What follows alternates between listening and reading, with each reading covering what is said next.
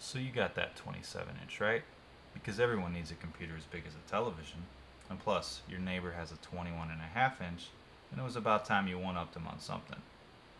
6-year-olds can be such pricks. So, this computer's a mid-2011 i5 iMac, and only came with 4 gigs of RAM from the factory. It has 4 RAM slots, only 2 of which have sticks in them, because, again, that's how it came from the factory. While Apple claims on paper you can run up to 16 gigs of RAM in this sleek mortgage payment, you can technically run up to 32 gigs. I have no idea why you'd upgrade to 32, maybe other than bragging rights. Then again, have you ever thought anyone was cool because they bragged about how many GBs of RAM their computer has? Yeah, that's what I thought. Anyway, I edit video, and I like doing other things on my PC while rendering, so I figured I could throw in 8 gigs and bring my total up to 12. Which should be more than enough. It's best to upgrade this in pairs, and not coincidentally, that's how most iMac RAM upgrades are sold.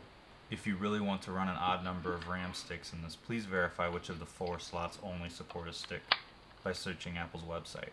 Otherwise, just do what everyone else does and buy a pair. So, this iMac uses a DDR3 1333 SODIMM laptop RAM.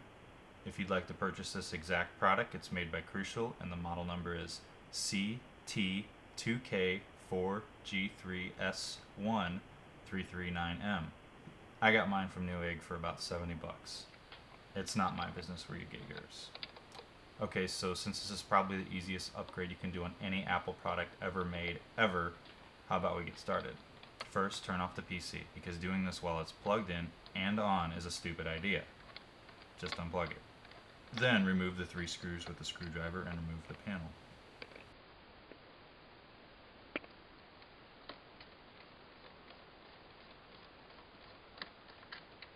This is much easier if you lay it down, but if you want to attempt it another way, there's absolutely nothing I can do about it.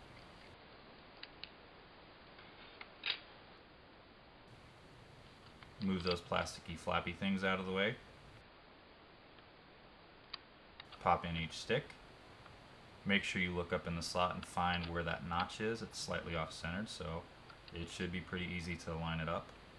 Alright, insert the RAM the correct way.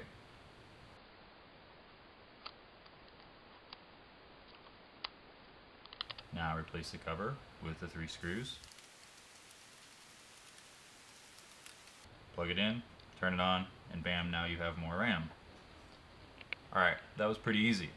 Way easier than explaining to your significant other why you spent $1,700 on a computer when a $500 one would have worked. Alright, thanks for watching, and don't forget to subscribe if you like this video.